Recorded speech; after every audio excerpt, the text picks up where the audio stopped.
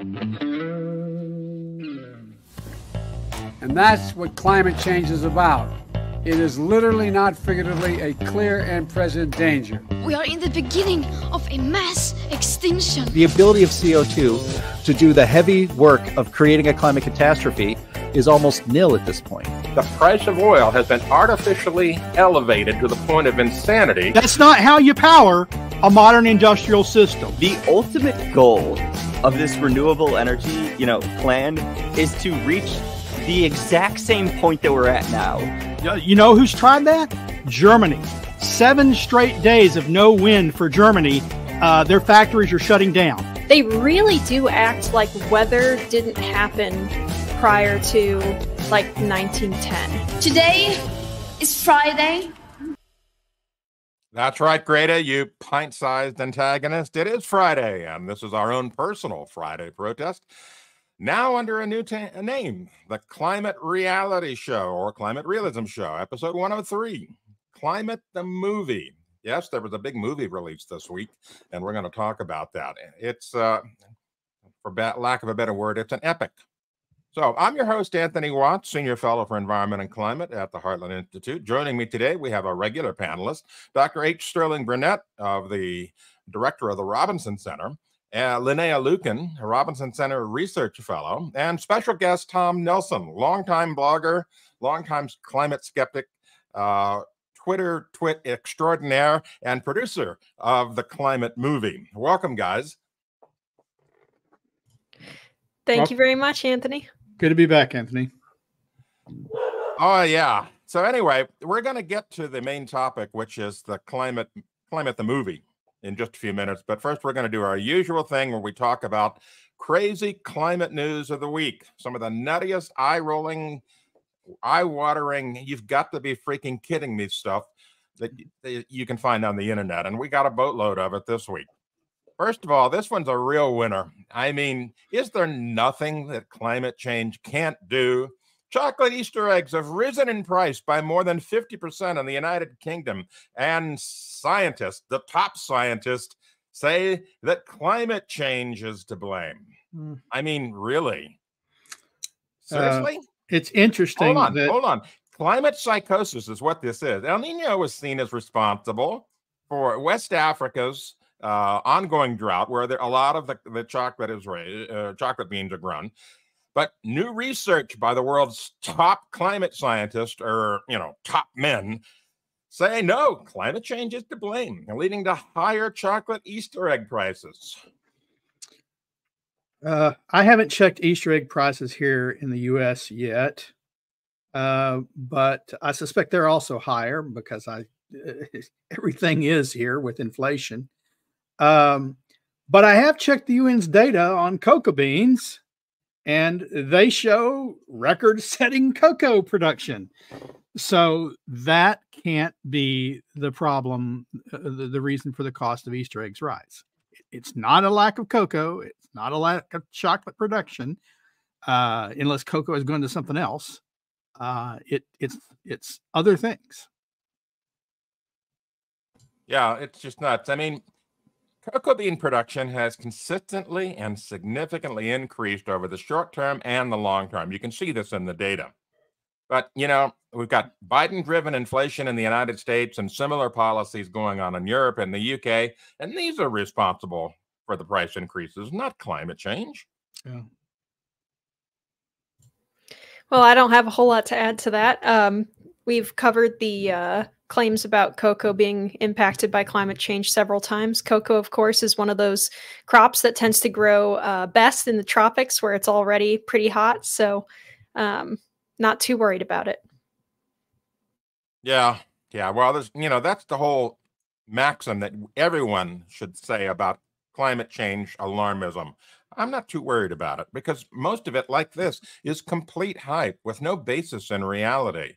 I mean, goodness. Anyway. All right. So it's not just this, that the Easter eggs are going up in price caused by climate change. We've got something even crazier. Yes. Danger, Will Robinson. Yeah, the AP coverage of climate red alert is nothing more than a red herring. I can tell you this for sure.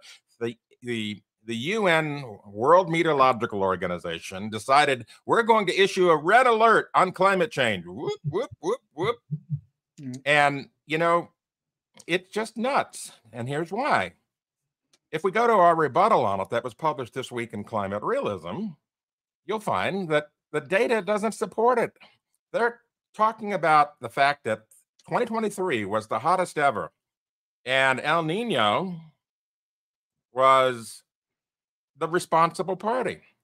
So, Jim, if we could switch to the rebuttal link that we have there to show the climate realism. There we go. Thank you very much. And scroll down just a little bit. Got an interesting graph I want to show you. It's a graph showing the El Nino, La Nina conditions right there. Now, this is from the same day that the WMO issued their red alert. Now, here's the interesting part. The area in the Pacific known as 3.4, Nino 3.4, is the accepted metric area for El Nino measurement. And NOAA tracks this on a daily basis. It had already started down starting in November, and it continues to go down. And the projection far into the future for next year in 2024 says it's going to be even further down, 4.2 degrees centigrade lower than the peak. And yet the people over at the WMO are claiming we have a red alert because 2024 is going to be another record hot year. I don't see it happening. What do you guys think? I don't have much to say. The facts speak for themselves. The WMO went off the reservation once again to hype climate fears over climate facts.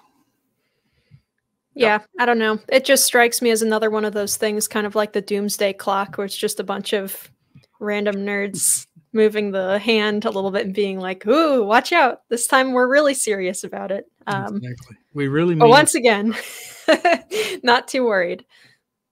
Yeah, it just, you know, anytime there's an opportunity for the media to basically take some simple thing and blow it up, they're going to do it. Tom, you know, Tom knows a little bit about this. Maybe he'd like to weigh in.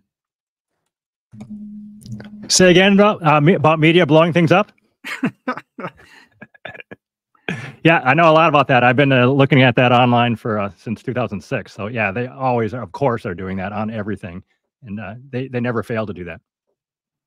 Right. All right, so let's go on to our next crazy climate news of the week. Hertz. I don't normally like running CNN Post, but their headline was great. Hertz CEO is out following electric car horror show. Yes, indeedy. They are getting rid of some 20,000 of their fleet of electric Teslas that nobody wants to drive. Why?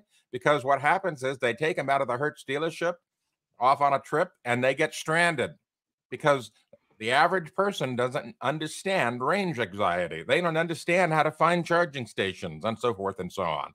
And so it's been an unmitigated disaster. And so the CEO who said, this is what we need to do, is out. No, he resigned, and I don't think of this as a climate crazy. I think of this as a climate comforting story. All right.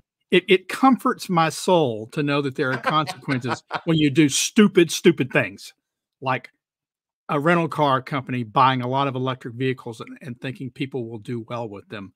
I know how I've driven rental cars. I drive a lot of miles when I have a rental car because I'm on a trip. And I'd spend most of my time charging if all I did was drive an electric vehicle. But the other problem that Hertz faced, and this is almost or as more important than their driver reluctance. Hertz and all these rental car companies make a lot of money when they resell their rental cars after just 2 or 3 years. Nobody wants to buy a used EV. Yeah. Because the battery packs are so expensive to replace. And if you're using them for Hertz and they've already put a lot of miles on them, you can expect those battery packs to go out real soon. Yep. In fact, there's a story in one of our EV graphics links, the second one, that shows that there's a story about the fact that EVs simply are not selling. There's not, the used EVs are not selling. No, the only reason I'd want to use EV is to have it in my parked in front of my house, and people will think, "Ooh, he's cool. He really cares." I do my own little virtue signaling. Every so often, I'd take if I had an EV, I'd have like a Rivian truck, and so they look cool. I wouldn't go, past the grocery store with it, but yeah. And, the environmental costs that are hidden inside of EVs, people generally don't know about this, and of course, the left, they never talk about it because EVs are the salvation of the planet from carbon dioxide. But the bottom line is that there's a huge amount of a carbon footprint in the manufacture of these things, huge amounts that's hidden. And so the net result is that these things aren't saving much carbon dioxide, if any at all, because of all of the energy that went into production, all the mining that went into production, manufacturing, all of this stuff that used up energy and resources and produced CO2 in the process. These things are not net zero. That's the basic way to look at them.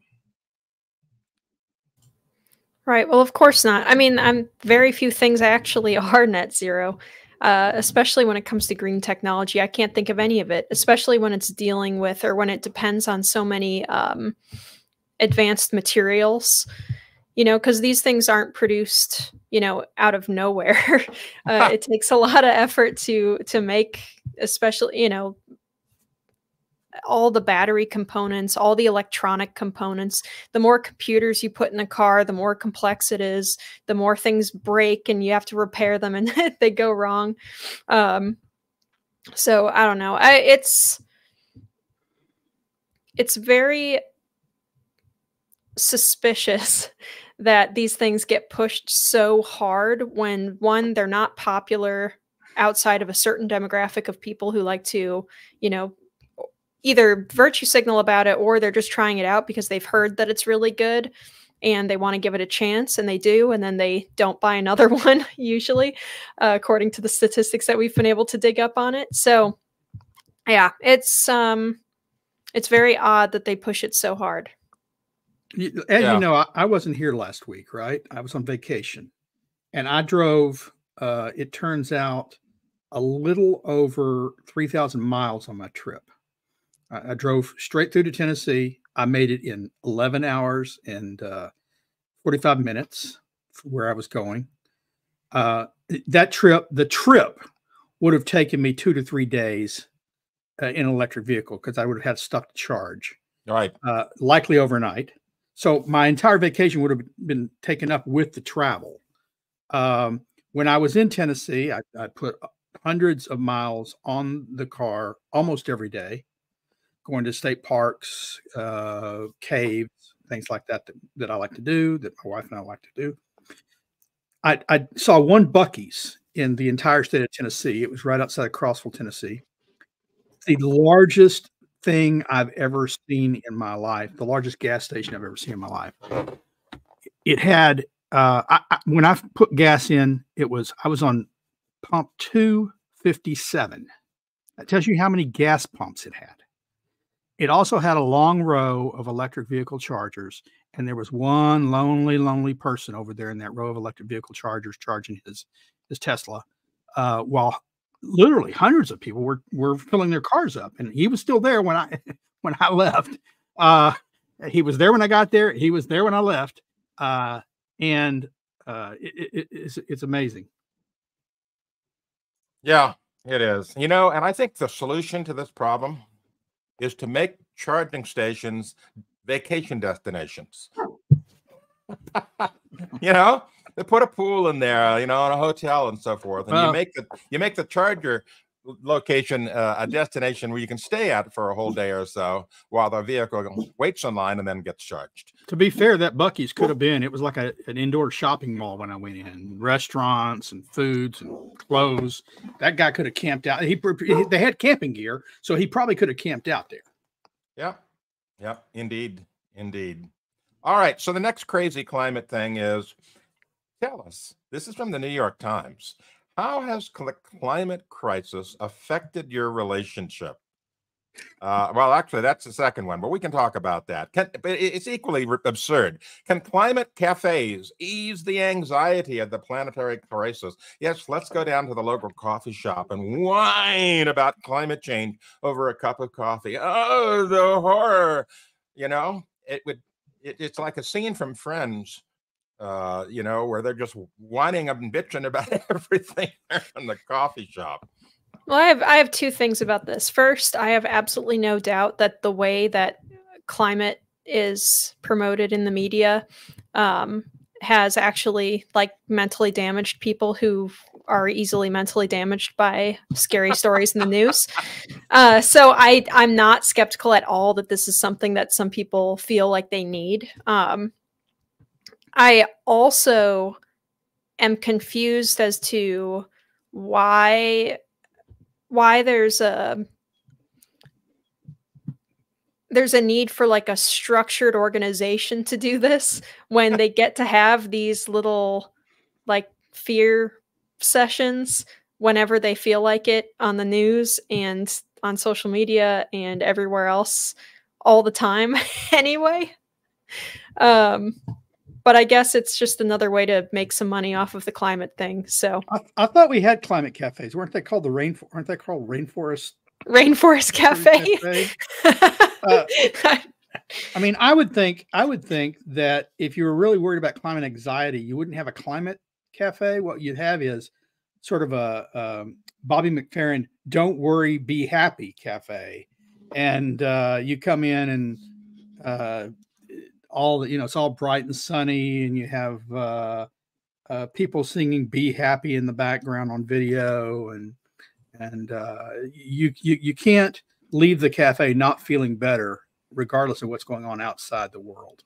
Yeah, right. Well, it's yeah, the section that has been highlighted here is, man, this whole article is just really a bummer. It's really sad. Oh, man. What I don't understand is they're pushing a climate cafe, you know, a coffee shop, but at the same time, they're telling us coffee's going to disappear due to climate change. So, yeah. Right? Now that if that were a fact, I mean, I wrote about that this week. If that were a fact, that would induce anxiety in me. Yeah, right. And a bunch of other people. All right, I'll find our final one, also from the New York Times, where they're talking about how the climate crisis has affected relationships. I don't know, you know, are people that lame? Seriously? And of course, I'm sorry. This is from The Guardian, not the New York Times. My mistake. But really, are you that lame? Are you so worried about climate change that it affects your ability to have a happy relationship with your wife, your girlfriend, whatever, your friends? I mean, what the hell? Think about this generation of snowflakes. Their relationships are affected by whether they use the right pronouns. Yeah, that's true. You know, I mean, these are people that sit around going, "Oh, well, should I split the bill or not? Does this count as a date? Ooh, is this a he or she or they or them?" You know, they've got anxiety about everything, and it's induced by themselves, constantly worrying about the most idiotic things. Climate change being among those idiotic things to worry about. Yes, and for the rational people of the world, that always comes in dead last in all the polls. Yeah, it always does. Well, you know, it's no coincidence that when they measure happiness and feelings of well-being in the U.S., generally Republicans who are more skeptical are happier than Democrats who are more woke. They worry about every little thing and it distresses them, whereas Republicans have families and children and they take pride and joy in that and don't worry about every little just stupid thing. Yeah. Yeah. So it's just sad that so many people let the media twist them into angst and worry to the point where it's affecting their relationships, and affecting their mental health. I mean, the media is complicit at causing people to be afraid, causing children to be afraid. You know, it's almost child abuse, making a child think that he or she has no future because of climate change. It's really Do you guys think? there. Do you guys think that if our audience submitted earnest responses to this form, that the Guardian would publish them? I'm waiting. Nice, Jim. So yeah, if you know, maybe to the audience, if you want to fill out this thing, the Guardian is asking for contributions, how climate change has affected your relationship. You can fill it out. Please be nice. No curse words, please. But please give them your earnest response to how this has impacted your relationship. And I'm sure that they will absolutely, definitely publish it. Yeah, it's certainly made my late spring, early spring, late fall vacations better with my wife. We weren't snowed out of anything. The roads weren't clogged. We didn't wreck. So it's boosted me. Jim, you should upload a picture of Al Gore and Chipper right there. Well, theirs did fall apart, but I have a feeling it wasn't climate change. Yeah, because I truly, their relationship was affected by climate change because Al went nuts. All right. Enough of that. Let's go to some cartoons. Finally, some wind power that I really, really like. I mean, this is brilliant. Whoever came up with this one. Look at that. It's just like the World War II airplanes that are fighting the Japanese. Is that awesome or what? Right. Eagle. I wonder if those look at all the birds and eagles. I was about to say, are they eagles or California condors on there? Yeah, it looks like eagles. Nice. Yeah, it's awesome. The flying tiger. Yeah. Anyway, the next one is really kind of sad, but it's true. It's the New World Order is headed at us like a freight train, but most of society is busy taking Barbie-type selfies out there. They're not paying attention to what's happening. We are, they are not. I feel called out by this one. Anyhow, I can't even stand to take selfies of myself. All right, so let's talk about our main topic, Climate the movie. Now, this has been in the works for quite some time, and it was just released this week. This movie is free to view. It is a fantastic compendium of all of the different topics associated with climate alarmism and the rebuttals built back in. You would have to be completely brainwashed and beyond hope of recovery if you watched this and you couldn't see what was really going on. So Tom Nelson is one of the producers of this particular movie, and he's with us today. What I want to do first is run a little bit of the show of the movie, and then Tom, you can jump in and start telling us about it and answer viewer questions and so forth and so on. So let's roll and see what we've got.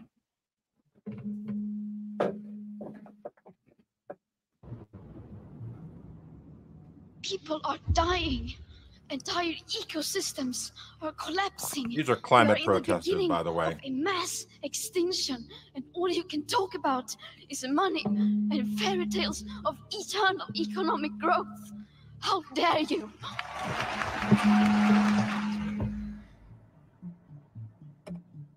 This is the story of how an eccentric environmental scare grew into a powerful global industry. It's a wonderful business opportunity, okay? You want climate, we'll give you climate. There's a huge amount of money involved. This is a huge, big money scam. There are not just now billions, but there are trillions of dollars at stake. It's a story of self-interest and big government funding. People like me, our careers depend on funding of climate research. This is what I've been doing just about my whole career. This is what the other climate researchers are doing with their whole career. They don't want this to end. If CO2 isn't having the huge negative impacts that we claimed it was having originally, how are we going to stay in business? A lot of people's livelihoods depend on it. They're not going to give that up. This is a story of the corruption of science. There's no such thing as a climate emergency happening on this planet now. There's no evidence of one. The climate alarm is nonsense. You know, it's a hoax. I've never liked hoax. I think scam is a better word, but I'm willing to live with hoax. It's a story about the bullying and intimidation of anyone who dares to challenge the climate alarm. To speak up against or about climate change in any sort of skeptical way was essentially career suicide.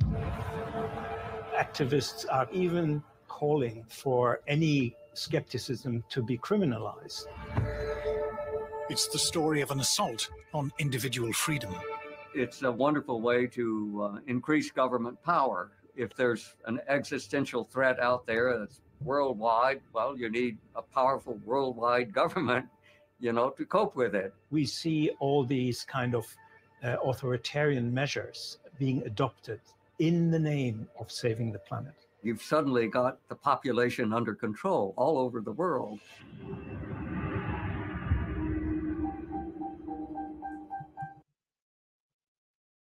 Yep. Climate the movie, The Cold Truth. I want to mention that if you're searching for the topic on YouTube, just put in Climate the movie. The Cold Truth is not in the YouTube title, and so it doesn't show up if you search for that whole phrase. So, Tom, what got all of this started? What was the impetus behind this? Where was the idea put together and when?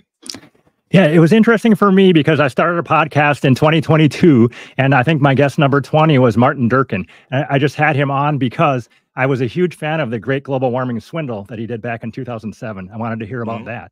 Just out of the blue, partway through that podcast, he volunteered that he would really like to remake it because he didn't have a lot of time to make that one. He thought he could do a better job if he could do it again. So that just kind of kicked it off right there. And a few months later, he actually started making the movie. It took him almost exactly 1 year from when he started until now, till the movie is out. And I think he just did a fantastic job. I think he was exactly the right person to make this movie at the right time. So I'm really happy with how this came out. And it's already getting some really good viewership online everywhere right now. Yeah, and you know, having taken down Al Gore on his ridiculous claims in 2007, he was already primed for this. So it was, yeah, like you say, he was the perfect person to do it. Full disclosure, I was supposed to be on this movie, and then something happened, and I didn't get any more communications. Well, it turned out all the emails from Mr. Durkin were going into my spam folder, and so I missed that opportunity. Otherwise, I would have been in the movie. But, you know, the movie, what have been some of the initial reactions, good and bad, to the movie? It's interesting. I had a lot of reactions because I actually did a tour as we did premieres around the world or in 3 different spots. It premiered in London, and then it went to the Netherlands, and then back in the Washington, D.C. area. And just the feedback, of course, the people that were attending were not alarmists, but very, very positive. A lot of people said that this is the type of movie that you can show to people who haven't really been into it. They believe in it casually, but they've never looked at the evidence at all. I think it's a perfect movie for people like that. If they can spend 80 minutes and watch, look at the graphs, etc., they can find out that everything they're worried about, they should not be worried about at all. And then one other thing we're going to do, I'm working on that right now, is to break it up into pieces, 10, 20-second pieces of different key quotes from different people. There's great quotes in there all the way through, from like Nobel Prize winner John Clauser's in there talking very openly about how this is just a crock. There's nothing to the alarmism at all. So yeah, the feedback has been really good all the way around. I'm interested to see how much we're going to get attacked, because I think we are going to get attacked by the media, but they haven't had time yet. But those attacks must be coming pretty soon, I would think. Yeah, have you had any personal attacks on Twitter or email or anything about this movie? You know, not more than usual, maybe. I get just enormous amounts of attacks. Yeah, just tons and tons of them, but nothing unusual, kind of the same. Okay, so I'm going to leave questions open to our panelists and see if Sterling or Linnea have anything to talk about with Tom. Well, I mean, obviously the production value and everything was fantastic. I thought it was really entertaining. It felt really short for how long it was. It's just fun to watch all the way through. So big kudos for making such a dynamic and interesting documentary to watch, you know, because that's not always easy to do. Yeah, I think Martin Durkin is just incredibly good at that because he's done so many of them. I think he's done 100 documentaries. He's been in the business a long time, and he's just learned a lot as time has gone on. And yeah, I think he does a great job. You could put up the same graphs and tell the same story in a way more boring manner.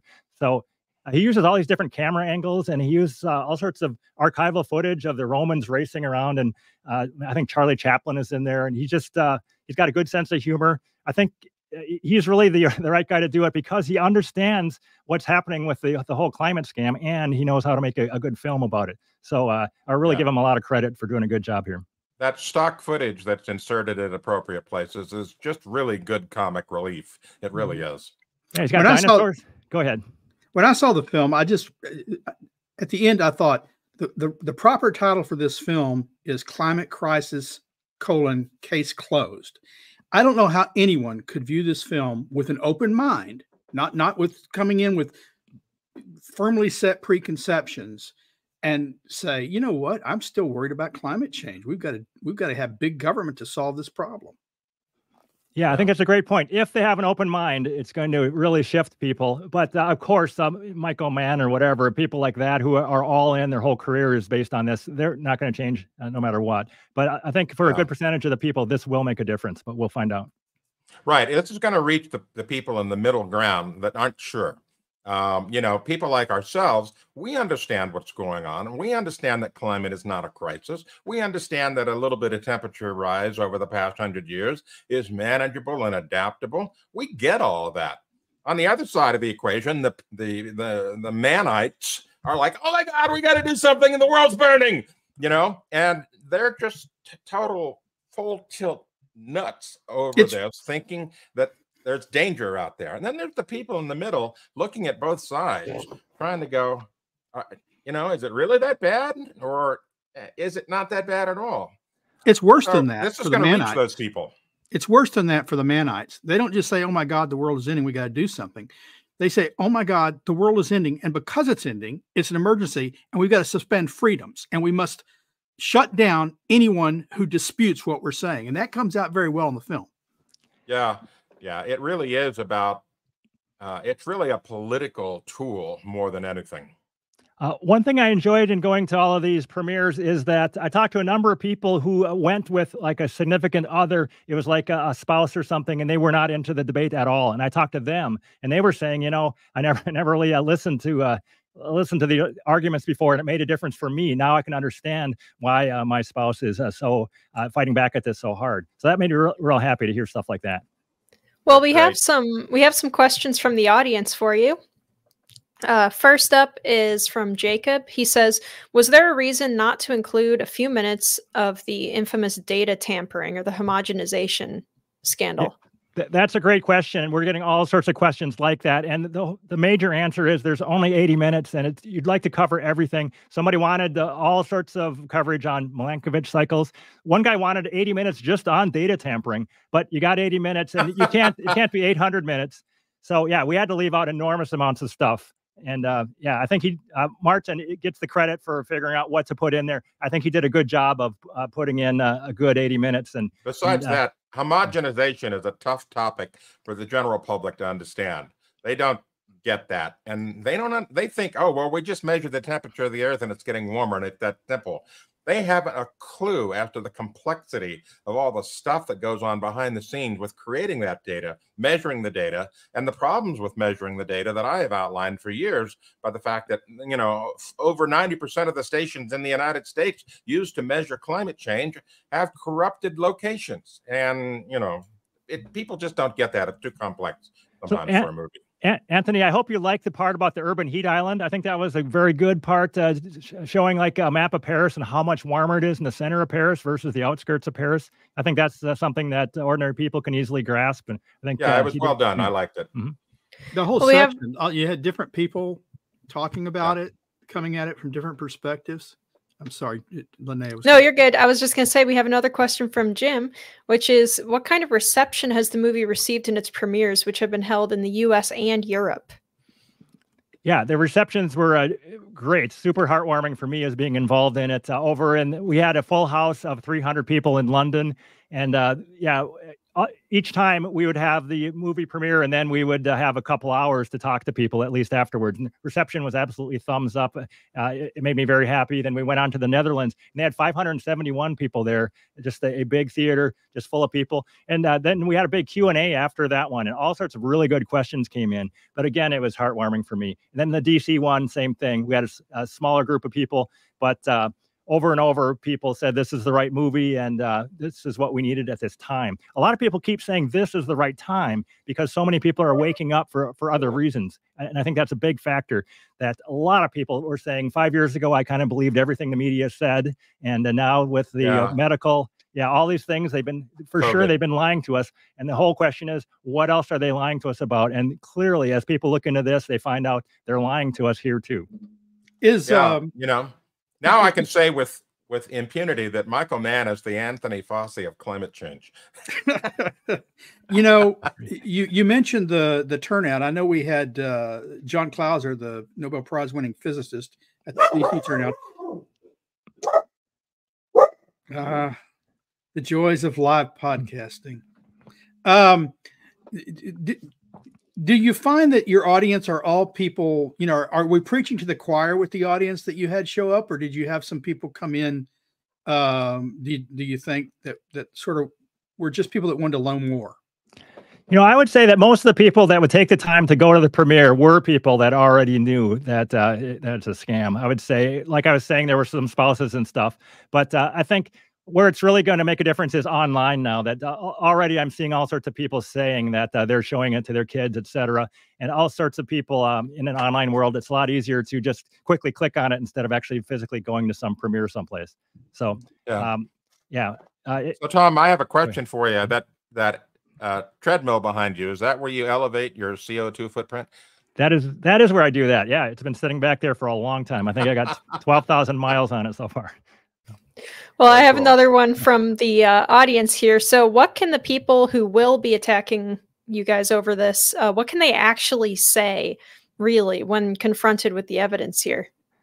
Yeah, it's all the same thing that we've all heard every single time. They're not going to really go after the evidence. It's all about, oh, you're funded by big oil and maybe you hate your kids. The only reason you don't believe is because you're going to be dead pretty soon and you're not going to see the climate crisis, which is kind of weird because we're supposed to be experiencing the climate crisis right now.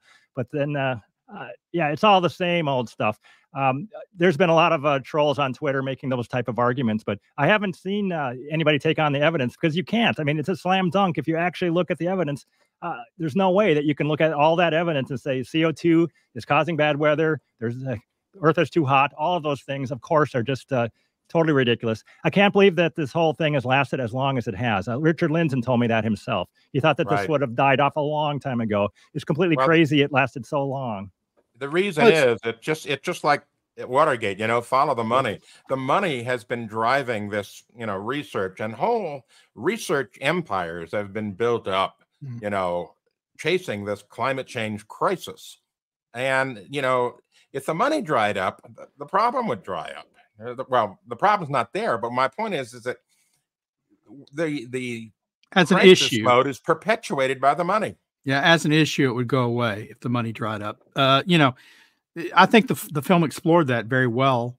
My suspicion is I haven't gone back and looked at climate funding data internationally or nationally, but my suspicion is we spent more on climate research in the last 10 years, maybe 15 years, than we spent cumulatively on climate research throughout history. Way back in 60, I think, 59 or 60, when Eisenhower did his farewell address, and he warned of the military-industrial complex. He also warned of the science-industrial complex, of the science-government complex, that once science is funding big stuff's going to go where government wants it to go, which is going to be crisis, which is going to be bigger government, and that's what's happened. And you explore that very well in the film, I think. Yeah, I do see this thing, as Martin says, too, that this is kind of a war. It is a war on the working class. It's people who are at the top. They want power and money, and the people who are paying for all this stuff and getting the short end of everything are the working people. So I'm happy that the working people are protesting in various countries around the world and pushing back against this thing. I think that's going to snowball, and I actually do see the whole thing crumbling pretty soon. And I talked to Mark Morano just recently on his podcast. He thinks this is going to last 10 more years, maybe. I do not think it's going to, but we'll find out. Do you, You know, you mentioned some of the things that they're raising against it, and it's never about the data. One of the things you really took on quite well, I think, in the film was the idea of consensus. Oh, the consensus. And it shows how the consensus has been built by suppressing other people's voices, getting them out of the careers, things like that. Have people tried to raise consensus arguments against you, or did they say, well, we're not going to touch that because he addresses it pretty well in the film? No, I mean, the people who are all on consensus, they don't care about any argument. So yeah, that is still being raised. But for normal people, again, with open minds, if they listen to Ross McKittrick talk about this, about how consensus is manufactured, that if they throw out everybody who disagrees, then everybody who's left agrees. And so we must be right. He does a great job of explaining that. So yeah, it's all about reaching people, like Anthony said, in the middle. And this will do that, I believe. So here's another question. How's life as a movie star? It's really similar to how it was 3 weeks ago. I would say it's exactly the same so far. Yeah. Yeah. Awesome. Okay. I want to ask a very obvious question before anyone else does. How much big oil money was used to produce this? $0.00. Absolutely nothing. And just for me personally, my entire time of everything I've been doing for 17 years, I have not made 1 cent from anybody. So it's yeah. Raise your hand, everybody, if you've gotten money from big oil. Well, I keep hoping. Yeah. Okay, here's another one. Is there a list of data sources we can view? We have not put that together yet. A lot of people are asking for that, and there might be a separate website. I don't want to make climatemovie.net as the site to go to. I don't have time to maintain that, but somehow I think it's going to happen. But we are going to have to crowdsource some of this for sure. So if whoever wants to do some of that, we can point you towards your website. But we do need a lot of help from people to get this done, because it's basically it's either me or Martin that has to do it. Martin's not going to do it, so then it's just me, kind of. So we need some help for that. In the meantime, if you're looking for facts about these topics, some of them that have been discussed in this movie, you can go to climateataglance.com. We have a complete repertoire of these things, many of which were covered in the movie. So climateataglance.com can help explain a lot of this. Boy, that was clean, Anthony. That was good. Okay, so and we have a new app. And we have a new Climate at a Glance app. We have an app too. Does the movie address Greta's claim that we're at the beginning of a mass extinction? It doesn't talk about extinction at all, just because if you look at the data, I mean, the weather is not getting any worse. Warmer is better. There's absolutely nothing that indicates anywhere that CO2 is causing any extinctions. That's just completely crazy. That's way off the rails. And yeah, there's no reason. I mean, there is no mass extinction. I mean, there's no news stories about, the elephants haven't disappeared, the giraffes haven't disappeared, the condors haven't disappeared, and they were close to extinction at one point, but they were brought back by the actions of humanity, right? So where's the extinctions? There are none. Well, I think most of the extinction that they talk about is in kind of like not like macro land animals, but like tiny little things like bugs and stuff. The thing is with the extinction claims, to the extent that extinctions have increased, to the extent that extinctions have increased, it is due to human actions, but it's due to land use changes. You change habitats. However, we don't know within 2 or 3 orders of magnitude how many species exist. And we don't know within 2 or 3 orders of magnitude how many species are or have gone extinct in the past.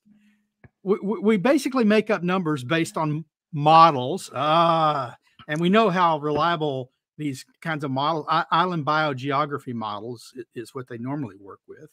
And they don't work very well on islands. Yeah. So one thing I wanted that RCP 8.5 is America's top model. Okay.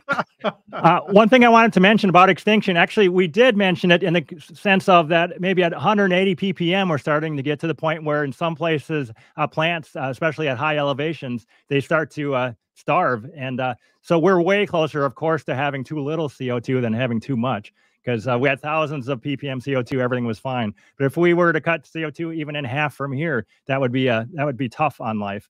And so Patrick Moore he articulates that very well in this movie. Well, indeed, the greening of the earth due to CO2 is expanding, and that can't be anything but good for species. So Here's we a have. question. Yep, we have this one. Can I ask if the film will be coming out on DVD? This film will go perfectly with my copy of The Great Global Warming Swindle. Okay, as far as I know, I'm sorry to say it's not. Just as we asked around, it seemed like DVD sales have really gone down even in the last year or two. So we decided not to do that. But if maybe we'll change I will it. say the advantage of having a DVD is that it doesn't disappear. I mean, you can be on YouTube and someday, one day they say, yep, gone. Yeah. You can't be suppressed if you're on DVD. Yep.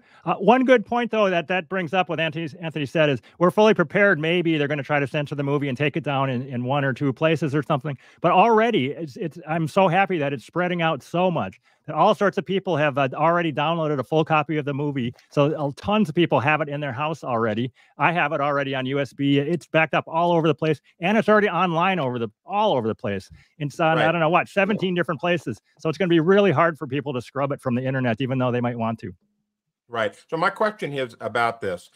This is free to share, free to post, free to view. There is no licensing restrictions of any kind on this, right? Correct. Yep. Everybody can do, whatever you want to do. Chop it up all you want, and put little pieces up anywhere, whatever you want to do. Let me add a caveat to that. You can chop it up, but don't put words in people's mouth and make it into something that it isn't. Right. I mean, please don't do that. But use what's there. Use what's there any way you want, because we want it to spread. Yeah. Mm-hmm. So the next question. This is from our friend Doug Pollock. Tom, are you afraid that this great documentary will be censored in the West? Yeah, like we were just saying, I think they're going to try, but I don't see how they're going to succeed. But I guess we'll find out. And there is some chance that it could even make the movie more popular if it gets censored, because that did happen, I think, to Planet of the Humans when Michael Moore came out with that. They tried to censor it, and I think it got way more publicity, and it helped it a lot when that happened. The Streisand effect. Yeah, could happen. Right. Okay, we have this question, which is, I think, a little bit sarcastic, but we're going to put it up anyway. Okay, a question in 3 parts. Part 1, how long has the planet Earth had a climate? Part 2, how long has climate changed? Part 3, if it was changing before humans existed, then what on Earth was causing it? Okay, over 4.6 billion years. Is that the correct answer, Anthony? He knows. I don't know. But yeah. Great question. Of course, it was changing all the time. It's fluctuated up and down so many times. And the whole idea that this upward fluctuation is going to last forever and we can just, all of these different cycles are happening, but they're going to stop happening. Completely crazy if you think about it at all. So, yeah, I would point out that when the Earth was a molten ball in space, it had a climate. It was just unbearably hot. That's so awesome. Over 6 billion years. But I would like to say, I'd like to have a caveat there, because there is no climate for the Earth. There are climates all around the Earth. There are different ecoregions, ecosystems. A desert climate is very different from the ocean. It's all one Earth, it's all one biosphere, but there's no Earth climate. There are climates, and they all change on different time scales in different ways, and they have throughout history.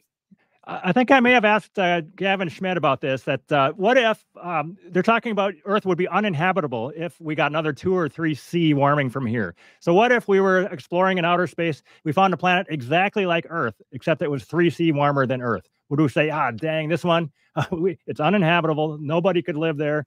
I mean, of course that would be crazy. But this whole idea that we're right on the edge of something terrible, it's a non-starter. It's crazy, because when we evolved at a time, the Earth was warmer when we evolved. And we evolved in a warmer region of the Earth. If you believe what the majority of scientists believe, there's debates because the science isn't settled, but most scientists believe we came about around the equator in Africa, and it was during a warmer time period than now. Gee, we survived. I do think it's really odd that I'm sitting here in Minnesota. It's snowy right now, and the annual average temperature here is supposed to be about 46 degrees Fahrenheit.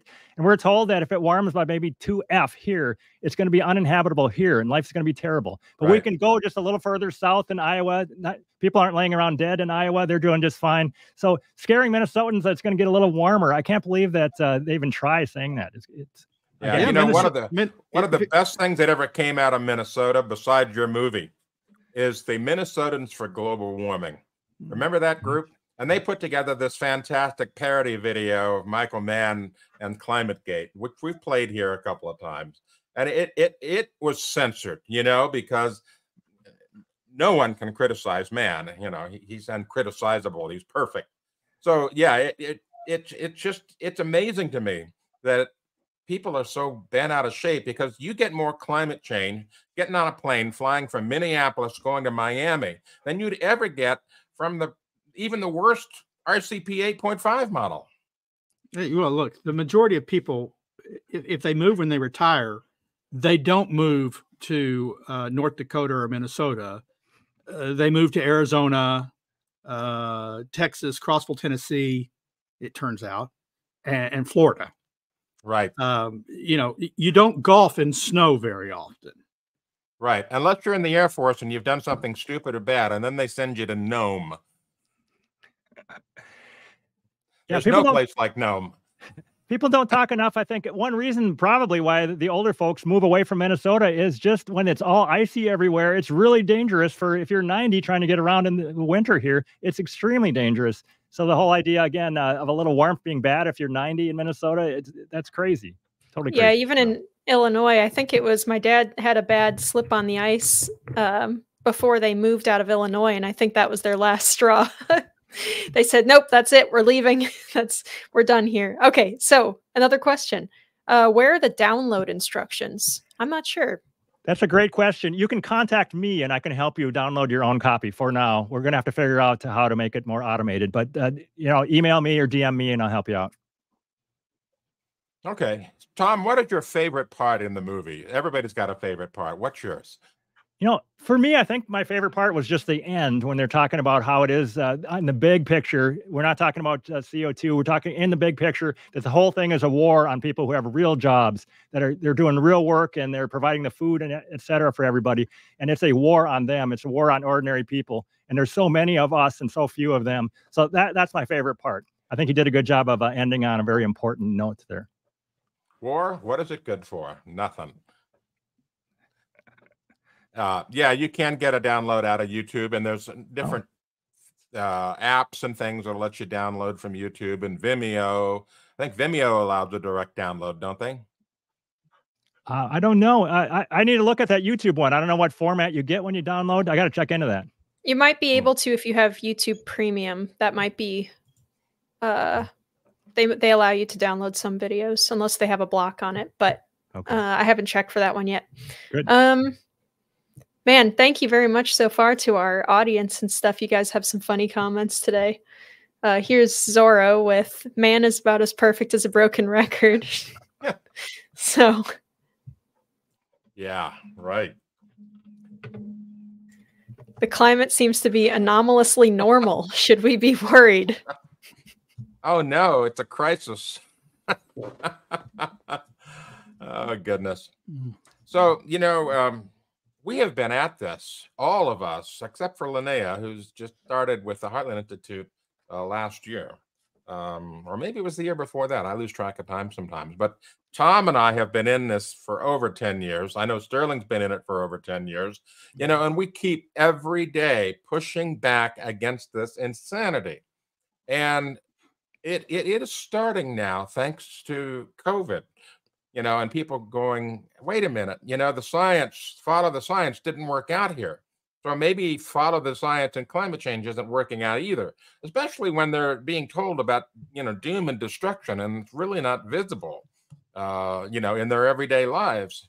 And so I hope we're making progress here. And I hope this movie will be a big part of the progress toward moving things back to sanity. Yeah, you mentioned something about not being able to see the crisis. I think Patrick Moore does a good job in his book, Fake Invisible Catastrophes, that since there's nothing happening where we actually are, they have to pretend that there's something terrible happening someplace on the other side of the world where we can't check it for ourselves. There's a ton of that.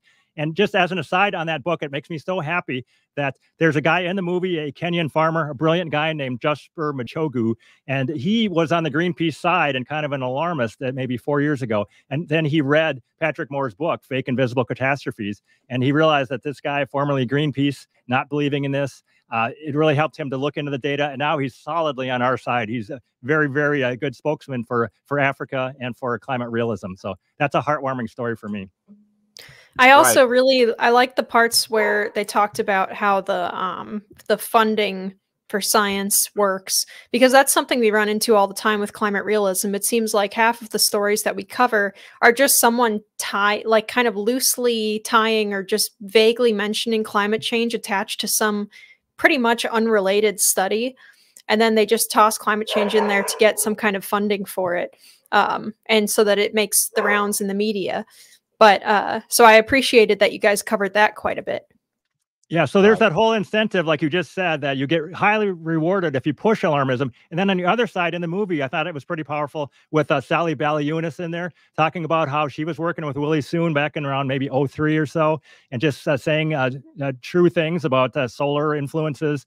And she got so much blowback. Her family got blowback, and she ended up retiring early and kind of, getting pushed out of science. It's crazy because she was she was saying things that did not conform to the narrative. So it's the incentives are just way wrong, and hopefully those are going to flip at some point here. I used to work with Sally and always wondered what had happened to her. I suspected that was the reason she was no longer doing it.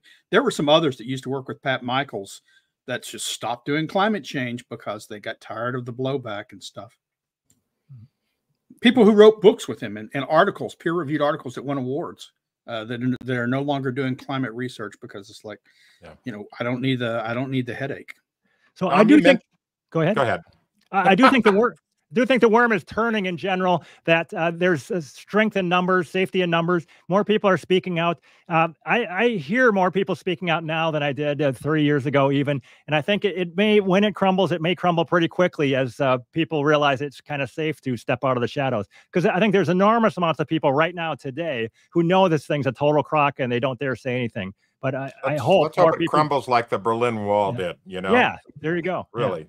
Yeah. Mm-hmm. So Tom, you mentioned that a lot of these claims about disaster, and all this stuff, people can't see for themselves because it's on the other side of the world. Well, I'm going to point out that there is one that you can see for yourself. In 1988, in a magazine interview, Dr. James Hansen of NASA put out a prediction saying that the West Side Highway in New York City would be underwater in 20 years. So by 2008, it's going to be underwater. Well, 2008 came and went, and it didn't happen. And like these folks usually do, they can't admit they were just simply wrong. They have to stretch it out. And so what Hansen did is, well, I misspoke. What I really meant was 40 years. And you can view this on my website at What's Up With That. We've got the story about it. We track these things. So not only were they wrong at the beginning, they had to do a cover up on a new lie in order to make it not look bad for them. And that's the problem we've got with a lot of these climate scientists. They just refuse to admit they're wrong. It's so simple, but they won't do it because if they admit they are wrong, the money dries up and all their prestige and everything dries up associated with the research and the money and everything else. And that's really it. It's a follow the money problem.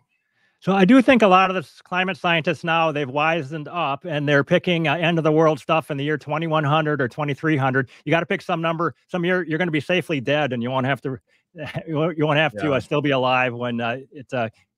Yeah, you won't be mostly dead. You'll be truly dead. They're becoming like politicians. Politicians say we'll do this by this date. And often it's a date that they will no longer be in office, so they won't be blamed for either the bad results or the fact that it doesn't get done. I mean, Biden did it just this week with his new EV standard. When does the EV standard kick in? Well, conveniently 2032. Even if he were to win re-election, he'll be out of office by 4 years by then. So I think I have heard about end of the world people saying that the world's going to end at midnight on this certain date. So everybody gets together in a room and they're ready for the world to end. And the clock ticks midnight, nothing happens. And they say, oh, just kidding. It must have been a couple of years from now. It's that type of thing that they can't pick deadlines that are too close. Yeah. So I'm really looking forward to the climate rapture. I got to tell you, really looking forward to that. The only people that'll be left on the earth are the climate realists like us. All righty, so who have to suffer through an extra degree of warming. All right, Linnea, do we have any other questions to cover? I do not believe that we have questions except for Engineer Guy asking if anyone from the mainstream media, even or Newsmax, have reached out to you to talk about this yet. They have not yet, but I'm hearing that they might reach out. So yeah, I think it's going to happen, but not yet. All right. On that note, then, I think we're going to call this a show. I want to thank you, Tom, for joining us today. But more than that, I want to thank you and Martin Durkin for producing a fantastic quality piece of cinematography. It really is going to make a difference. And we're really looking forward to seeing how it gets spread around the world. I want to remind everyone to visit our websites, climaterealism.com, climateataglance.com, and energyinaglance.com. And also climatethemovie.net, where you can view the movie for free. And, you know, get together a viewing party, invite your friends over, you know, invite your neighbors over and make them watch this movie while you feed them beer or something. That'll be a good way to get their mind right. Okay. Yeah, and I want to give a shout out to Tom Nelson's podcast as well. It's a really excellent podcast. He brings on guests all the time to talk about different climate topics and controversies. So please go check that out. All righty then. Well said, Linnea. Thank you. All right. For Sterling, for Linnea, and for Tom Nelson, I am Anthony Watts, Senior Fellow for Environment and Climate at the Heartland Institute, wishing you a wonderful Friday and a fantastic weekend. Bye-bye. All right. Thank you. See you later.